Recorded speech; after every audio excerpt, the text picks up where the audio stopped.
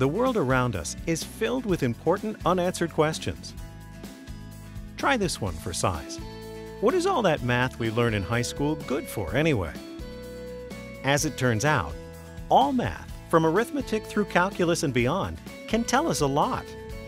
For instance, which recycling program is best for my city? How will a new flu outbreak affect the US? Or even, which roller coaster is the most thrilling? These are real-world scenarios for which math modeling can provide understanding or solutions.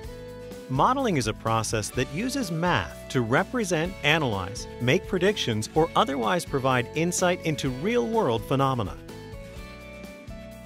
When you're analyzing and looking at the models and everything, you get to see how these numbers are used and how you can actually apply the math that you learn. In my opinion, anything in our life can be modeled mathematically, so we can always find a pattern in our life.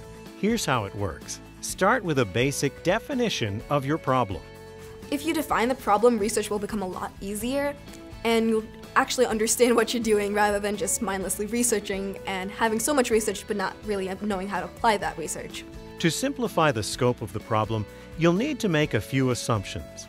If you make assumptions, you can get rid of some extraneous and insignificant factors, so your model really only considers the most important variables.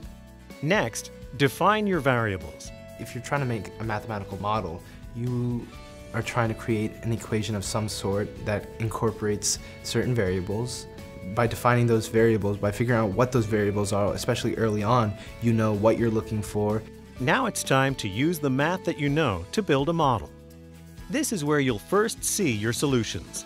We just used algebra the entire time, so we didn't have to go into calculus or differential and integral equations. We just make a couple of assumptions so that you can use easy algebra instead of taking some really long, complicated method. Next, you'll analyze your model to make sure it works. Ask yourself, what can I learn from my model? Does it answer the original question? Does the answer make sense? The analysis is just essentially looking at your data and showing how your data correlates with what the hypothesis that you're giving. Finally, you'll report your results. Model is more than just math. It's what assumptions we made, how we came up with those assumptions, and the justifications is extremely important.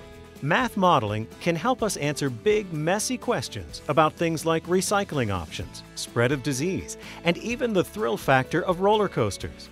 So now, instead of asking, what is all this math good for? The question becomes, what can't we figure out with math? For more information on the math modeling process, visit m3challenge.siam.org.